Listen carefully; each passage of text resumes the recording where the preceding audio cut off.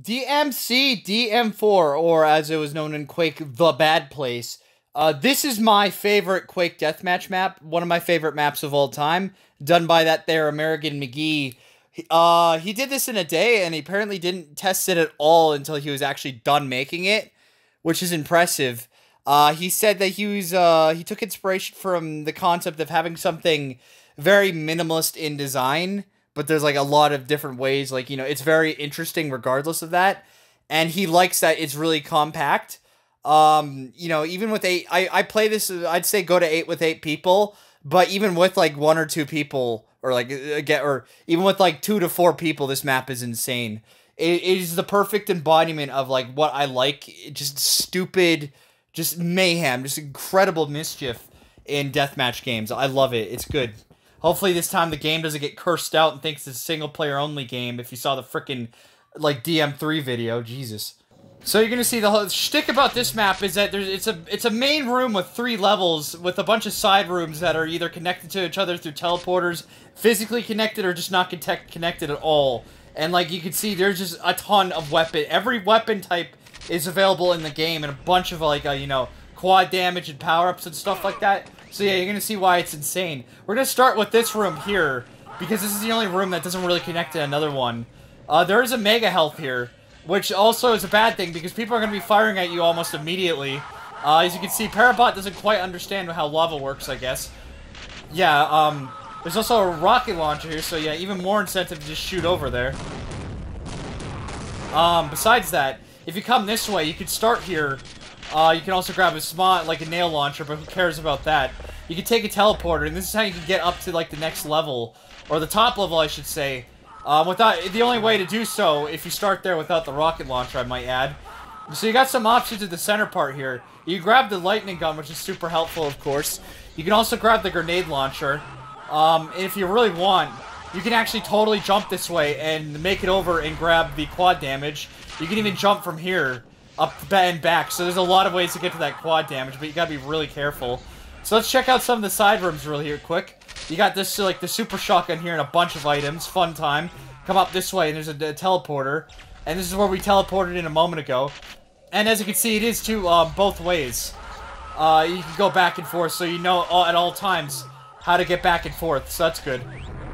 If you come this way, there's this room here, which is the room I just showed you, so never mind. I completely forgot about that. Get out of the way, Scout! And if you come... Oh, no, that was a Demo Man. I apologize, Demo Man. Come this way, there's another teleporter with some health here. Grab it. And it brings you over to this little room here, which you can get to the, other room, back to the other rooms through another teleporter. This is the only area that, like, you know, it's connected to other rooms, but it's actually off to its side. It's not actually a physical location you can reach. If you do that, you get teleported back here. And obviously I just killed someone, I think, by, like, telefragging them. I'm not sure.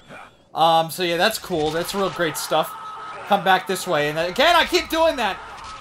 My argument is I'm being really fucking distracted by the guys dying in lava because they're idiots. Also, I'm still frustrated from, like, the previous thing. And never mind, I lied.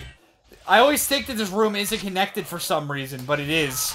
Again, blame the screaming and me being frustrated by the DM3 video I just recorded. That ate up like 10 minutes of my time dealing with that. I didn't need that. And yeah, that's the bad place. I know this video sucked, my narration sucked. But yeah, like, it's very small. But as you can see right away, the opportunities for mischief are just in the roof. Soaring like an eagle. And like, it's great. I love it. Play this map. Maybe not with a bunch of people, because I tested this map with 32 Parabots, and they all, like, just kept telefragging each other right as they spawned in. It was great. It was violent and bloody, but, you know, that's not really conducive to having a good time. Alright, so I'm gonna set... I'm still paranoid from the DM3 video. I'm setting the time limit, okay? We're gonna be very careful. I'm gonna see if this is what caused it last time, so we're going to DM4. No, okay, I don't know what the hell happened, but hopefully that doesn't happen again, because that was horrendously annoying. Yeah, obviously you want to be very careful if you're going through this quad damage in the middle of an active server, because you bet your ass people are going to start aiming towards you, because, you know, they're afraid of you, you know, that's typically how that goes when you see someone with the quad damage in one of these games. Oh, it's so good, though. Oh, what was that? Oh, I goofed it, but we recovered. We're all good. All good. That's how you save yourself. I don't want to use your crappy ass. Oh, that's all I have. I don't actually hate the nail gun by any means, because I use it quite a bit in the single player, like, you know, for sniping. You know, especially when I'm trying to save on some ammo. Again, a really bad place to start spawning, but look at this. Take advantage of the situation! Turn weakness into strength, my child! But yeah, just in deathmatch, like the regular deathmatch play, nail gun just doesn't quite have the mustard. And it's not like the shotgun, which is also kind of weak, but you always kind of start with it, so you kind of gotta get used to it. There's never a good point to use the, like, nail gun, in my opinion, I swear. Oh yeah, that was a bad idea getting my attention, my friend. Oh! Oh! My wrath is insufferable right now. Oh, suffer! Suffer! Suffer! Oh! Ah! Oh god, why? What are you doing, civilian? Just admire... never mind. Stop spawning me here! This is always a terrible spot to spawn in. Yes, I am aware technically we're playing with 10 people, because I have, actually 11, I think, I don't know. I think I set it to 10. Probably meant to send it to 11, because I had the 10 different classes in Team Fortress spawn in, plus me, so it should be 11, but it's 10 right now. I don't think I've seen the heavy weapons guy at all, so yeah, I guess he's not here at the moment. We'll just keep going with 10, so... I was just saying that, because technically I said 8 people, but we're playing with 10. You know what I mean. That's negligible. That's not really going to make a difference. Not even in a small map like this. Well, this map is always crazy, as I've said, so yeah, there you go. Bad choice, my friend. He just got yeeted out of existence. Oh, you want some of this too? Oh, I get it. Everyone's getting this business. It's great. Quad damage lightning gun is one of the most satisfying things in history. Like, look at the sheer chaos. I mean, it's only possible, really, on a map like this, because if the map's too big, you just can't find people consistently enough.